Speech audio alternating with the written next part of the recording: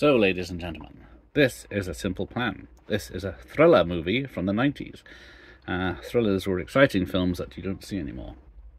This one is based on a book by Scott B. Smith, and he also did the screenplay, which does bode well. Directed by Sam Raimi, though you'd never notice. It's not the Evil Dead style of filmmaking he usually does, it's very subdued. It also has music from Danny Elfman.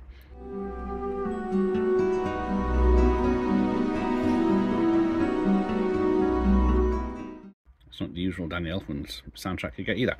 So, the story goes, it's two brothers, one a mild-mannered hardware store owner, Paxton, the other an unemployed slob, Thornton, and a friend stumble onto $4.4 million cash in stolen money. The newfound booty leads Paxton's character Hank, with the help of his cunning wife, Bridget Fonda, to great lengths to keep the money a secret from the local authorities.